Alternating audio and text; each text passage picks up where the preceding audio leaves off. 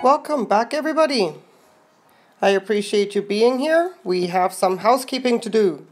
So I have to add my new purchases, the Prostechias, into my Orchid album. I have this app on my phone. I also have another version on my computer, so I have double backup, even though they're not synced. However, I'm going to just do a walkthrough with my Orchid Album app. No, I'm not getting anything about it, but you know, I've been mentioning it several times, and seeing as I have some stuff to do in order to do the admin side of my Orchid collection, I thought maybe I'd take you along. So the Orchid Album app is open, and you can see everything is nicely in alphabetical order. And the beauty of this is that you can put in your crosses, for example. They in the genus, the species, the hybrid 1, hybrid 2. You can put all the information in, what you are using, what the fragrance would be, where you got it from, date, purchase, etc., etc. All right, so this pretty much, when you go up to photos, you can see that I haven't had any pretty blooms, so I've taken a generic image. I have taken a picture of the plant as it arrived, and there was a little spent bloom, and I have not updated this just yet. But here you can add pictures, as in you can take a photo straight away and it populates that field, or you can choose existing photos that you took previously. But that's not what we're here for. So top right, I go to add, and I shall put in the name of my orchid, making sure to spell it properly. Let's do Brassavolet first. And then you can go into all kinds of details with the genus, with the crosses. As these are species, I don't need to do that. But let's just scroll down. This is the only tedious part. There's the correct spelling. See, somebody else already populated this, not me. But here's a correct spelling, and then done. If your genus is not in there, then it will be possible, as you can see down here, add new genus or edit a selected genus.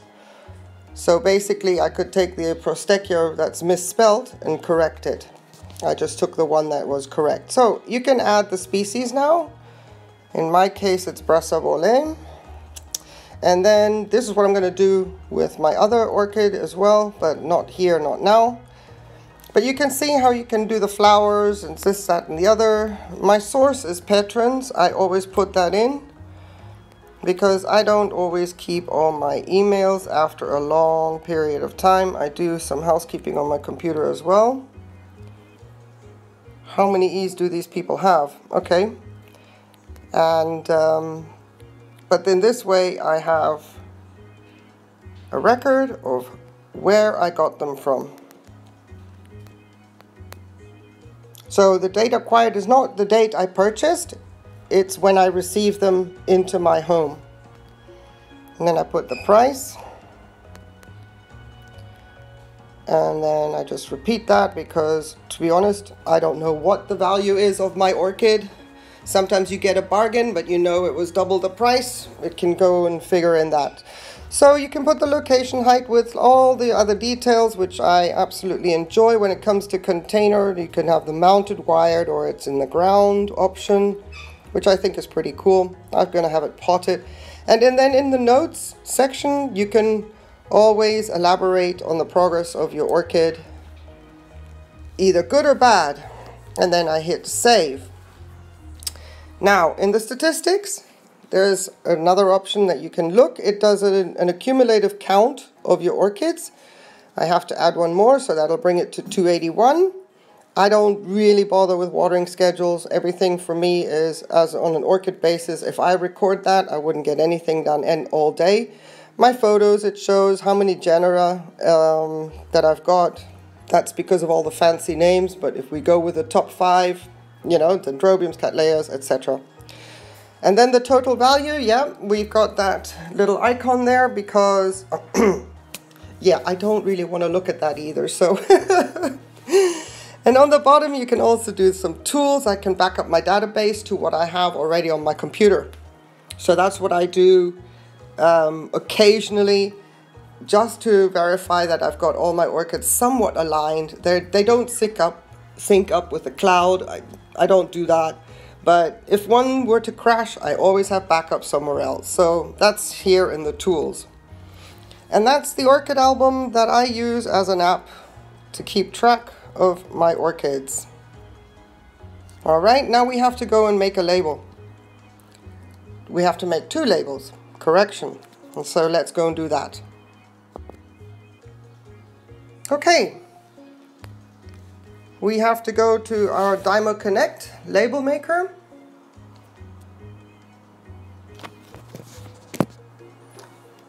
And then the app is open.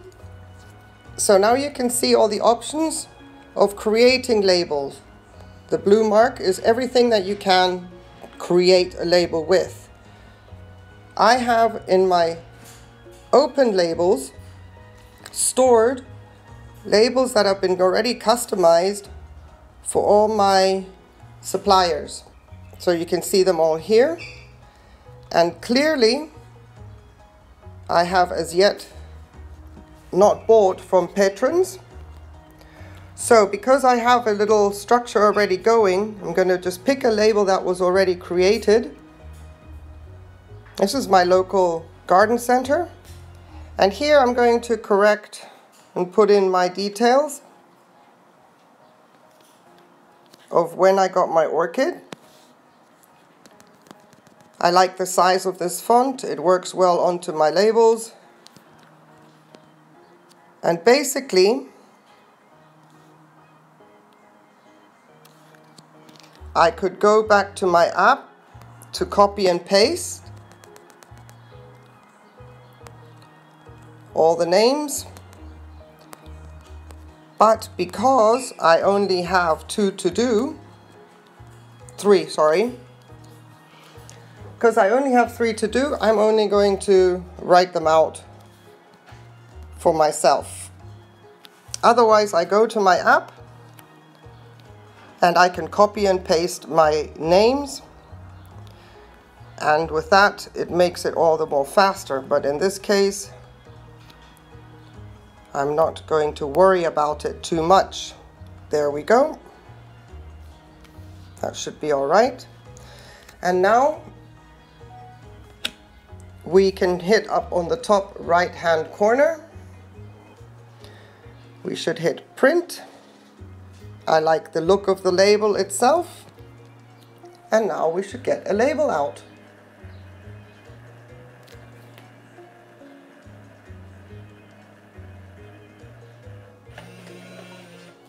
And there it is. We'll do the other one while we're at it.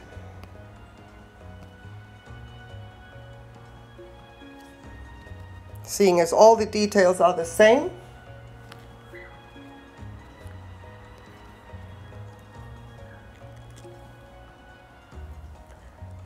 and go with print.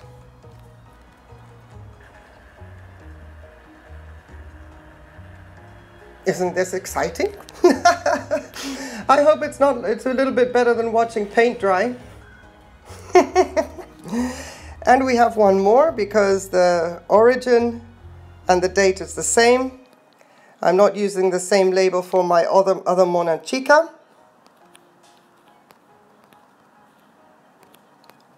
Because that would not be correct. She is not from Großrechner Orchideen. Renanthera Mona Chica, Patrons Orchideen and Co. Received at home on the 9th of June.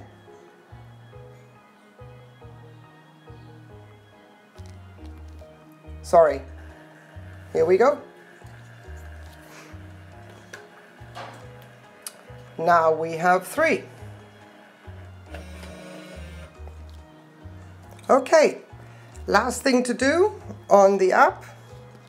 I can go home, I can save, I can not save it, I can continue editing.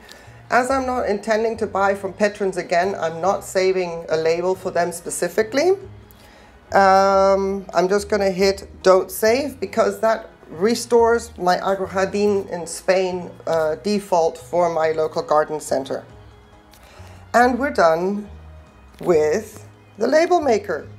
We are not done with the labels though, because coming to the screen near you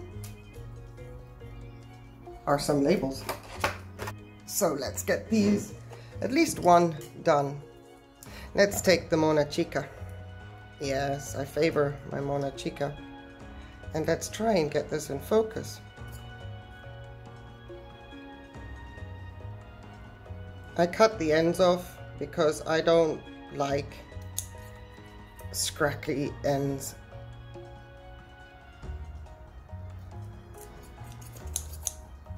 And then we peel off the sticky bits and we stick it on a label, hopefully straight.